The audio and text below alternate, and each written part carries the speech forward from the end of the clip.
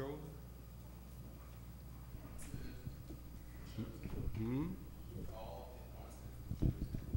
Called, then being anointed, and then being chosen. You know, that's a wonderful blessing. You know, when I come down to the farm with 7 of us, God's perfect number was 7 of us. But I'm the only one that was chosen to see the vision. The rest of them didn't see any vision. He told me that. I went to him, I said, did God show you anything? He said, no, the only thing he showed me was this road back to Washington. So you see where he was. Yeah. But I said, well, he showed me the vision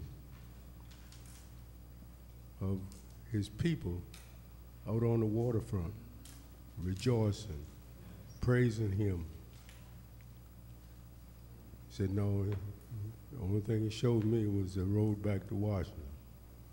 And they all went back to Washington and left me there. Why? Because I was chosen and then was anointed and to do his will. Yeah, and so I hope I live long enough to see him out there shouting on the waterfront. You know, our Sunday school lesson this morning was about the living water. And it spoke about how the waters were going to be full of fish to feed the 12 tribes that were chosen. Yeah, going to be plenty of fish. The farm is on the water, James River. Plenty of fish out there. Plenty of fish. So if they make it there, they'll be able to get some fish as well as some milk and some bread. God got it all planned. All planned. Yeah, so let us seek to be chosen. Then after being chosen, be anointed, that you might do God's work. It's a wonderful thing, a wonderful thought.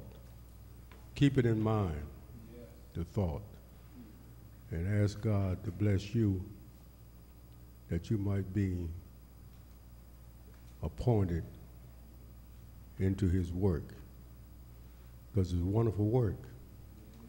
Oh yeah, the 12 tribes was into that work, and they said the trees gonna be on both sides of that water, gonna bring us fruit every month.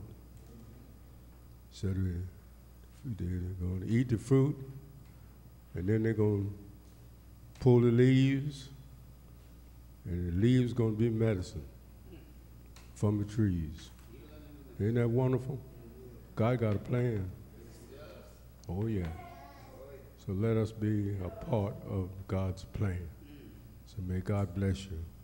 So now we'll have another song and bring a nice collection for Preacher Dave. This is his Sunday. So bring a nice collection for Preacher Dave.